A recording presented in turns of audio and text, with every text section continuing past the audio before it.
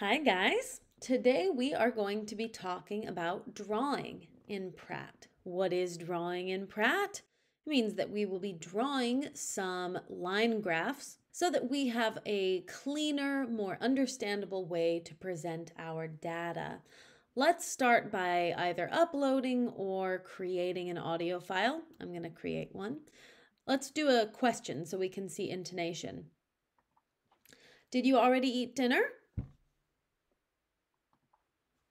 And I'll title this as dinner question. I'm going to save it to list and close as usual. Going to click view and edit as usual. Here I've got my lovely question. As usual, I can zoom in. I'm going to click, shift, click.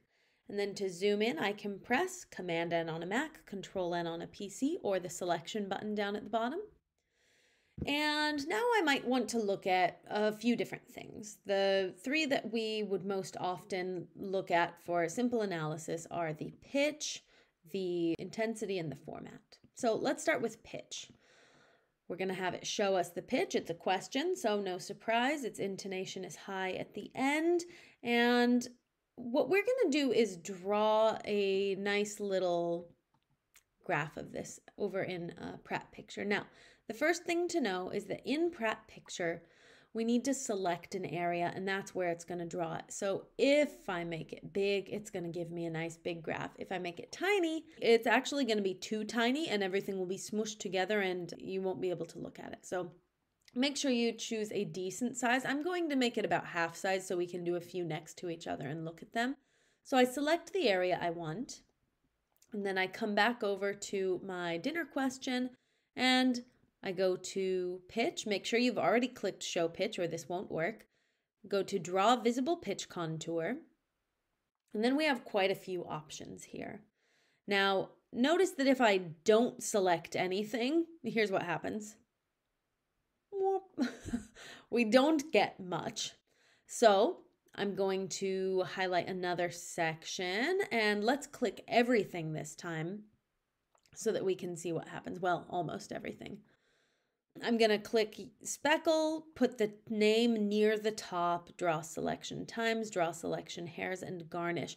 Now, I'm not clicking erase first because if you click erase first, it will erase everything you already have in Praat Picture. And I want these to be side by side. I don't want it to erase what we already have. We need it there so we can look at them together. So now I'll click OK. All right, so the first thing we see is the name is near the top. Here we didn't have the name of the audio file, here we do. The next thing you might notice is, of course, we have a big frame around the whole thing. That is what garnish does. Now, why is it called garnish? I don't know. It seems a bit more important than garnishings to me, but there we are. We also have up here the selection time and the selection hair. And finally, we see that the line here is a line, whereas here it's speckled. That is what speckle does. So I'm going to go ahead and erase all of these. And then I want to show that we have a couple other options. Now, those looked pretty boring, black and white. We do have some options up here for how to make things look different. So for example, instead of doing speckle, we can have a dotted line, a dashed line, or a dashed dotted line. I'll put a dashed line just so we can see what it looks like in our next one.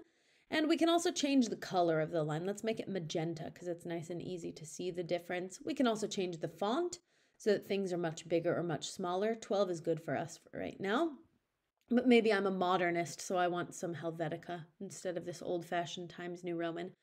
And again, I'm going to highlight the area that I want. I'm going to come back here. And this time, instead of analyzing the pitch, let's unclick that. Let's show the intensity instead. And we see it in decibels on the right as predicted.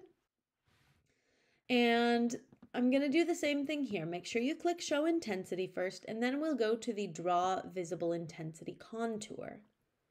And again, I don't want to erase first, though this time it wouldn't matter. Nothing's over there. I do want the garnish, but I'm going to say no selection hairs and no selection times. I'm just not a big fan. And I like the name to be near the top, but let's show what it looks like when it's far from the top, just so you have an idea. There we go.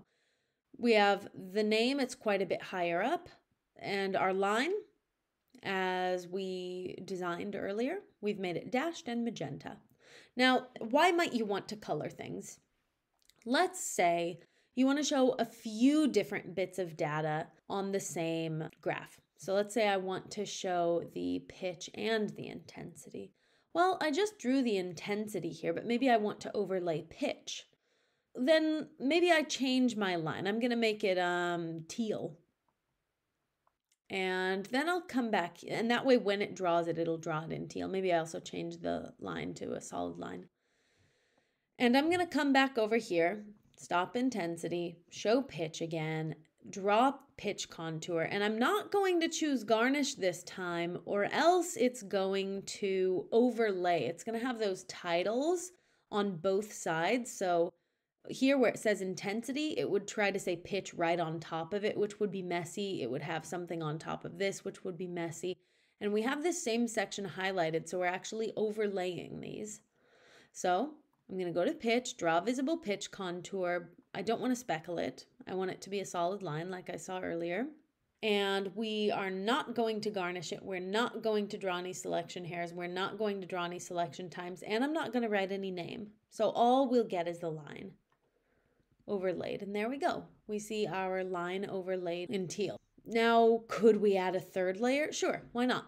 Let's put a dotted line this time, and let's make it, I don't know, yellow. We'll see if it's very visible or not. And let's get rid of our pitch and instead show the formants. Now, if we go to draw a visible formant contour, again, I don't want any name. I don't want to erase it first. I don't want garnish or selection hairs or selection times. I just want the formants themselves. I click OK, and there we go. They're overlaid on top of each other. And then you could do something like create some text by going to world. So I highlight an area first where I'm going to want the text to show up. And I'll select world, text, and I can write something here like formants. Though I suppose I might have to, no, it worked. So I have my same color there. Now, if I want to label what the teal is, then I just change my pen color to teal, teal, teal. There we go. And I'll go to world again and text and type, excuse me, I'll type pitch.